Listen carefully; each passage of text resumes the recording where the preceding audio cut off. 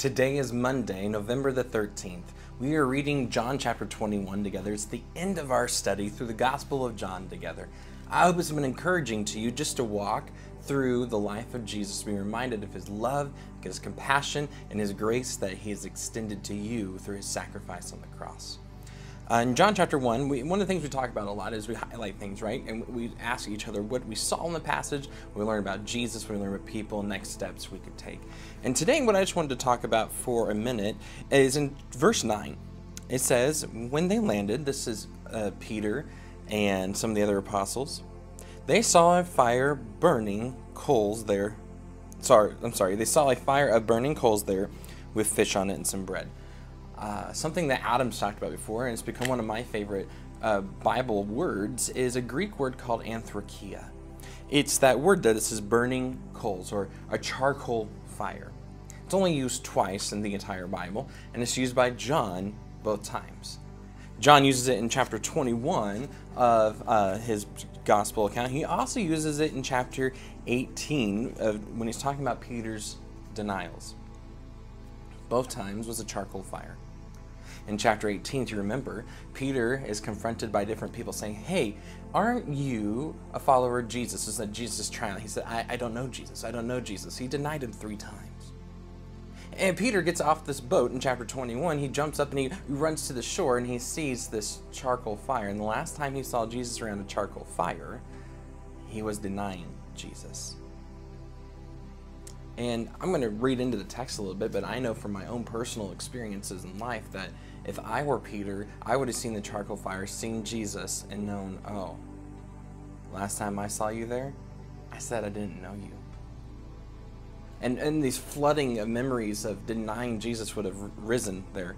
And I think it's really interesting what Jesus does, because again, I'm not trying to infer something that's not even in the text. It's here, because as soon as this happens, if you read a little further, it says they had finished eating. This is verse 15.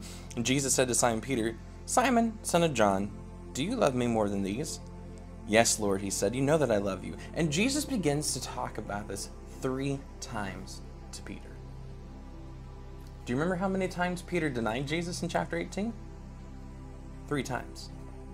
And now 3 times in this passage around a charcoal fire, Peter gets to say aloud, I love you. He gets a chance to no longer be dishonoring Jesus by saying, I don't know you, but saying, I love you, I serve you, I want to be faithful to you. And Jesus restores him in this moment. I think it's awesome. What we learn about Peter, and like what I love about this is it go a little further. It says, truly I tell you, this is in verse 18, when you were younger, you dressed yourself and went where you wanted. But when you're old, you will stretch out your hands and someone else will dress you and lead you where you do not want to go. Jesus said this to indicate the kind of death by which Peter would glorify God. Then he said to him, follow me. Maybe you're wondering, what does that mean? Well, if you do some church history study, you'll find out that church history says that Peter died by crucifixion. Under the reign of Emperor Nero, and this was in the 60s AD, there was this fire in Rome, and Nero blamed the Christians and Jewish people living there for this fire. Most historians, not Christian historians, mind you, but Greek historians and even Roman historians like Suetonius and Josephus and all these other people actually say he blamed Christians, but most citizens thought it was him. Because the places that were burned were places that Nero really wanted to build a new temple and a new palace to himself at. So he used this opportunity to blame them, and because Peter was in prison during this time, and he was a leader of this movement of Jesus followers, Nero crucified Peter. And it says that Peter, and church tradition says that Peter was crucified upside down because of this story here. He didn't think he was worthy to be crucified the same way his Lord was, because he had denied him. What takes somebody from being a denier of Jesus to being a follower committed solely to dying for Jesus? And it's this life-changing experience we have. What I highlight through this is just this story, right? The whole thing. And the reason is something I learned about Jesus and people. So it's all going to be kind of meshed up today a little bit for you. We are all like Peter. If you think about your life for a little bit, you are like Peter. I'm like Peter. All of us are. We have times of great moments, like if you read through the Gospel of John, where we were following Jesus, we're doing great things for him, we're on board with him. And there's also moments that are messy and confusing, and moments where we didn't do our best, like denying Jesus. And we've all had those moments where we could have done better. We could have stood for the Lord. We could have said the right thing. Right? We could have taken a stand for Jesus, and we failed miserably. But I love about this passage is that it reminds us that Jesus doesn't discard us. He wants us. We need to acknowledge that we failed, but then we need to let our past be buried, and we can raise up into a new life in Jesus. We can let our sins of choosing to say no to Jesus be washed away in the water of baptism and rise up into a new life. When we are believers in God, our past doesn't disqualify us from our future. Peter's past was messy. Peter's past was full of denial, was full of brokenness, was full of still trying to figure out this Jesus thing. It was a mess. And so is your past, and so is my past. But it didn't disqualify him for the future God had in store for him. He goes on to lead thousands and thousands and thousands of people to Jesus. You may not be leading thousands of people to Jesus, but who knows the one person whose life you might change because you realize that your past doesn't disqualify you anymore. It happened, and God can forgive it, and it's time to raise up. It's time to be like Peter, say, Lord, I love you. I'm going to take care of your sheep. I'm going to take care of your people and live faithfully for God. I hope that's an encouragement to you today. And maybe you learned a new word today, anthrakia in the Bible. It's a Greek word that means charcoal fire. God wants to restore you too. What about you? What did you highlight? What are things you learned about Jesus and people in this passage as the next steps you can take? I hope that, I know it's a little different than we normally do it, but I hope that was an encouragement to you, and just to leave your past behind, take a next step in following Jesus and loving him and people well today. I'm going to read this last passage for us today. If you've already read this, you are sent. Let's read together. John chapter 21. Afterward, and Jesus appeared again to his disciples by the Sea of Galilee. It happened this way.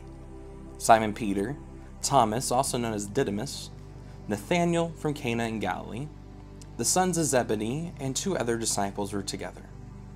I'm going out to fish, Simon Peter told them, and they said, we'll go with you. So they went out and got into the boat, but that night they caught nothing. Early in the morning, Jesus stood on the shore, but the disciples did not realize that it was Jesus. He called out to them, friends, haven't you any fish? No, they answered. He said, throw your net on the right side of the boat, and you will find some. When they did, they were unable to haul in the net because of the large number of fish. Then the disciple whom Jesus loved said to Peter, it is the Lord. And as soon as Simon Peter heard him say, it is the Lord, he wrapped his outer garment around him, for he had taken it off, and jumped into the water. The other disciples followed in the boat, towing their net full of fish, for they were not far from shore, about 100 yards. When they landed, they saw a fire of burning coals. There was a fish on it and some bread. Jesus said to them, bring some of the fish you've caught. So Simon Peter climbed back into the boat, dragged the net ashore. It was full of large fish, 153. But even with so many, the net was not torn. Jesus said to them, come and have breakfast. None of the disciples dared to ask him, who are you? They knew it was the Lord. Jesus came, took the bread and gave it to them, and did the same with the fish. This was now the 3rd time Jesus appeared to his disciples after he was raised from the dead. When they had finished eating, Jesus said to Simon Peter, Simon, son of John, do you love me more than these? Yes, Lord, he said. You know that I love you. Jesus said, feed my lambs. Again, Jesus said, Simon, son of John, do you love me? He answered, yes, Lord, you know that I love you. Jesus said, take care of my sheep. The 3rd time he said to him, Simon, son of John, do you love me? Peter was hurt because Jesus asked him the 3rd time, do you love me? He said, Lord, you know all things. You know that I love you. Jesus said, feed my sheep. Very truly I tell you, when you were younger, you dressed yourself and went where you wanted. But when you are old, you will stretch out your hands, and someone else will dress you and lead you where you do not want to go. Jesus said this to indicate the kind of death by which Peter would glorify God. Then he said to him, follow me. Peter turned and saw that the disciple whom Jesus loved was following them. This was the one who had leaned back against Jesus at the supper and had said, "Lord, who's going to betray you?" When Peter saw him, he asked, "Lord, what about him?"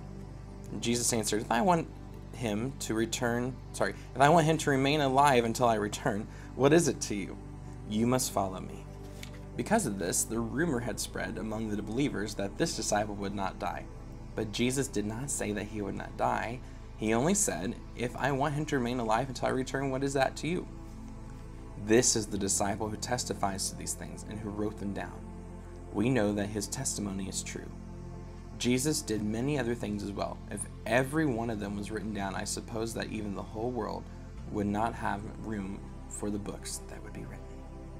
Let's pray. Lord in heaven, we want to honor you. We thank you for redeeming us, restoring us, giving us a second chance. Your word says if anyone's in Christ, they're a new creation. The old is gone, the new has come. It's a second chance. Just like Peter was given, we want to walk in our new chances. Father, I don't know where people are today as they're listening to this, as they're reading this, but I pray that you keep the enemy at bay from them, and that they remember whose they are, and that they remember that they have a second chance, and that their past doesn't disqualify them for the future, that God has a plan for them, and you long to use them. So Lord, fill them with your Spirit today. Send them out to do mighty works for your kingdom. Amen. Church, until we see each other tomorrow, you are sent. Have a great day.